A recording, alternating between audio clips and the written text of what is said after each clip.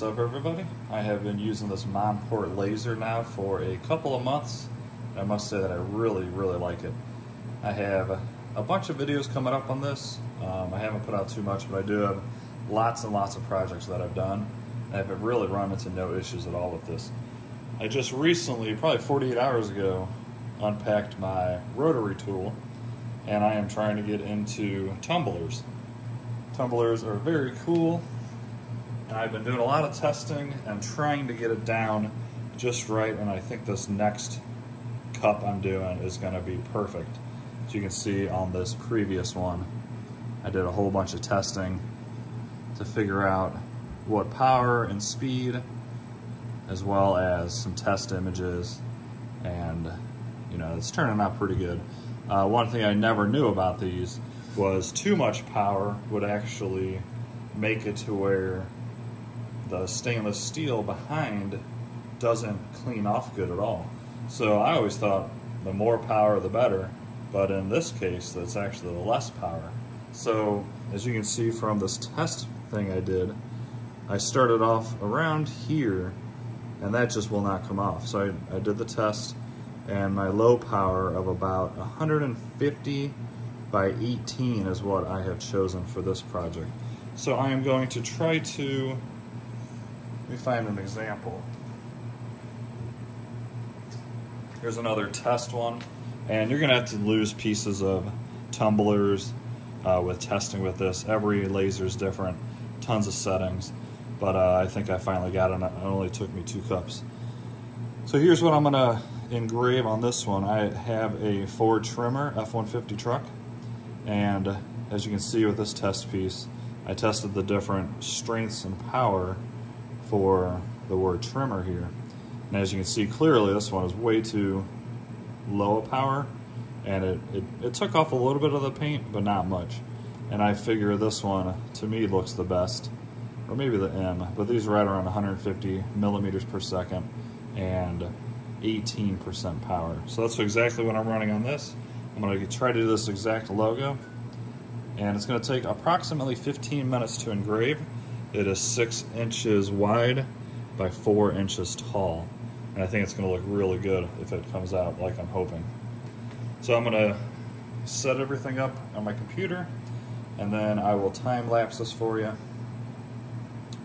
And if you have any questions at all about this Monport 80-watt laser c02, let me know and I'll answer that for you. Or if you want to see any specific test.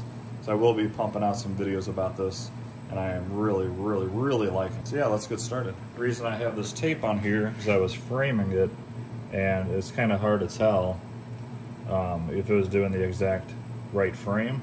So I did this in inches, and I have a camera above us pointing down into this, and I was able to count each inch, and it should be perfect. So peel this off. I'll use this for later for a different size mug or tumbler. And so this is 8 inches tall from there to there. Like I said, my graphic is 6 inches. So I want to go down 1 inch here. That way my graphic will take up 6 inches, and then I'll have 1 inch here so it'll be even. So I'm going to go ahead and go in and get this guy going. Hopefully it turns out good. I will show you the process. Right now I just have some baby wipes that I use to wipe off the excess stuff from the engraving. I have heard online that people use that LA Totally Awesome Clean. I'm going to buy that next time I see it at the store and see if that does any better. But baby wipes are pretty easy since they're already wet. Yeah, let's go and get this started.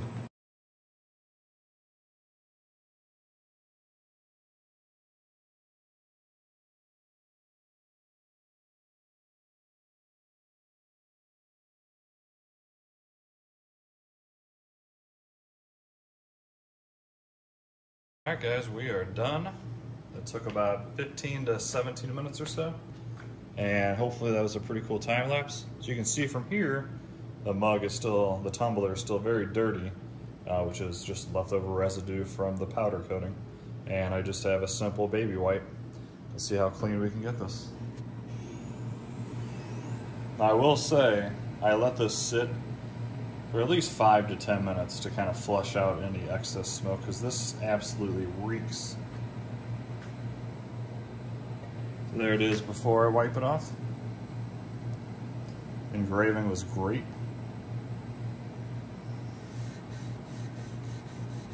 As you can see, there's a lot of residue left over.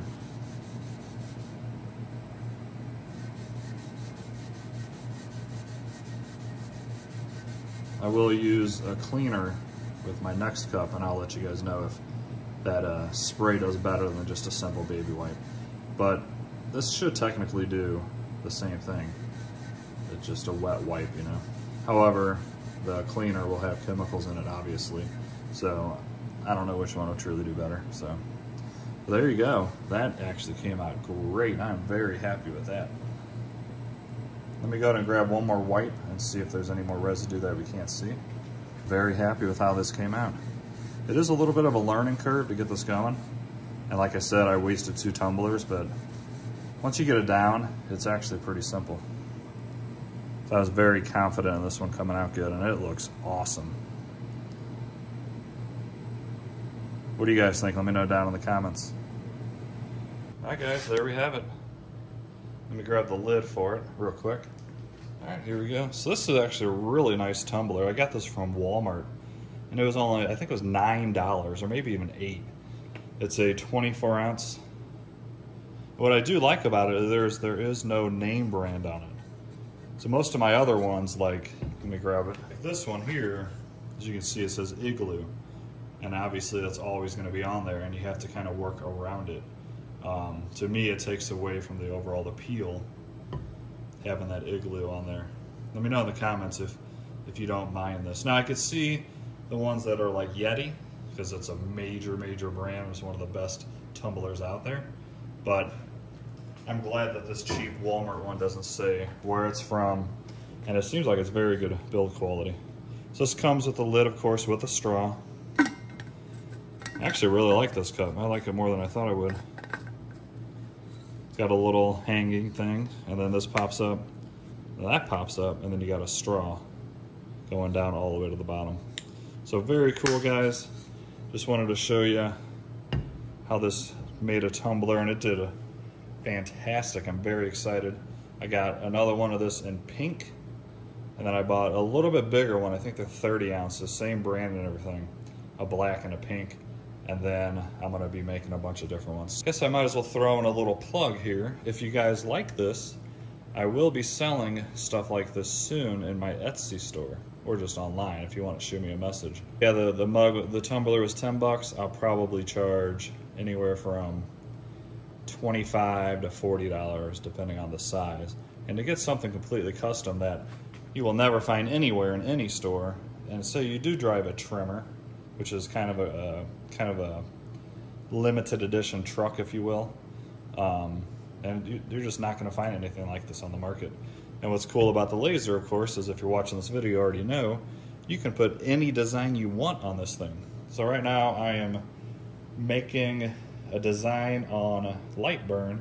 I live near St. Louis, so I have all the St. Louis Cardinals, St. Louis Blues, St. Louis City Soccer, Mizzou Tigers, and a couple others around, and I'm going to try to make a cup with all the different teams that goes all the way around, and they're just randomly put on the tumbler, maybe even a few, you know, crooked or upside down, just to give it like a cool look. And I think that's going to be a really popular thing as well. So let me know in the comments if you like how this turned out, if you've ever used a c02 laser like this, if you are interested in getting one. The reason I went with Monport was honestly the price. This machine here, retail, is right about $5,000 or so. Now, the one that everybody talks about and that people love was the Thunder laser. The same size machine with pretty much the same specs. I think this is an 80 watt. I think the Thunder that I'm talking about is 100 watt. But you're looking at, I think it's $9,500 or $9,800 for that machine. And this thing goes on sale quite often for $4,200 or so, and then every once in a while Monport will throw in freebies like the light burn software or the rotary tool. They do that for like Valentine's Day or, you know, Christmas time. So I think it's just a great value. I've had no issues at all with this machine, and I couldn't be any happier with it. Alright guys, that's going to wrap up this Tumbler video. If you want to see a more in-depth video, like how to set everything up, how I use light burn, how I send stuff to the laser, etc., etc., let me know down in the comments and I'll try to make that happen for you guys. Thanks so much for watching and have a great day. See ya!